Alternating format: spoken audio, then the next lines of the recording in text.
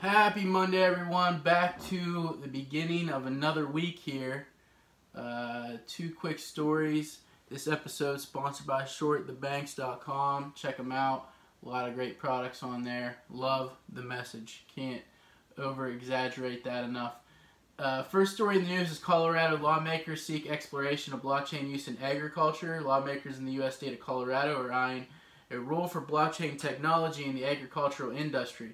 4 representatives and senators from the state jointly filed the bipartisan House Bill 1247 on Friday, proposing that the Commissioner of the Department of Agriculture assemble an advisory group to study the potential applications for blockchain technology in agricultural operations. Several blockchain use cases were identified by lawmakers, including improving traceability of products from farm to shelf, controlling inventory and monitoring in-field conditions such as weather and soil quality, maintaining records for production and transportation equipment, verifying data and certification of organic products, tracking and ordering resources such as fertilizer and seed, all using blockchain, are also some of the other areas that could be studied by the group. I think this is going to be huge in the global economy. The idea of being able to track everything we eat from seed to plate. Second story is, or at least refrigerator. Second story is Bitcoin's disruptive power not lost on United Arab Emirates, Banks Federation, and ABU Dhabi Global Market. This one really warms my heart. Judging by an article from Emirates news agency, it seems as though the forum was absolutely brimming with enough blockchain and banking related buzzwords.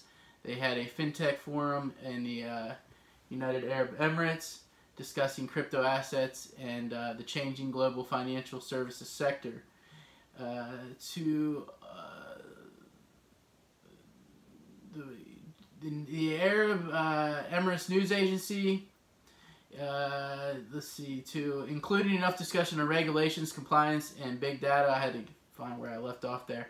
Machine learning and financial surveillance to make everyone feel like they truly got their money's worth.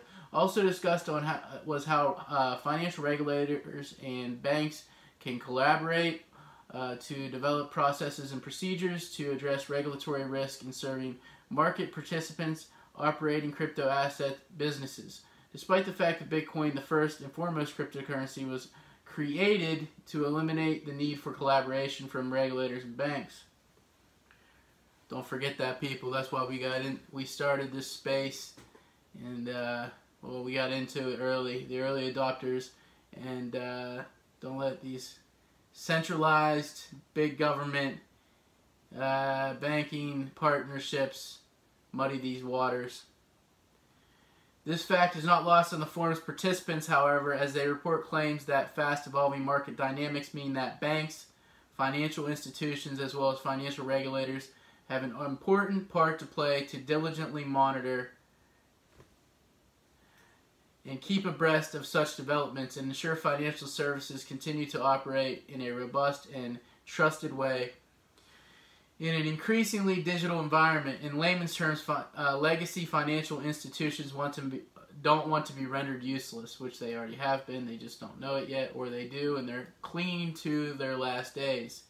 Into the market, Bitcoin even today at $4,655.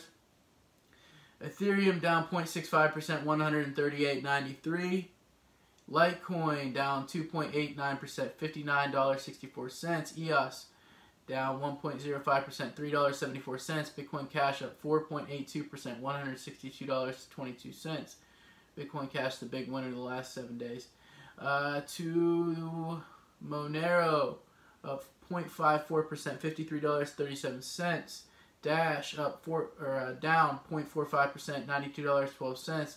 Neo down 2.62%, $9.19. Ethereum Classic down 0.91%, $4.42. Steem sliding a little bit to down 2.32% in the red today, 46 cents. And Flash currently up 4.02% at 0.0039 cents.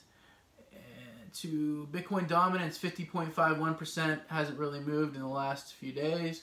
And aggregate market cap, 139 billion, 931 million, 186,000. That is the morning wrap up for the afternoon wrap up today, and bring you guys another episode tomorrow. Lots of stuff going on.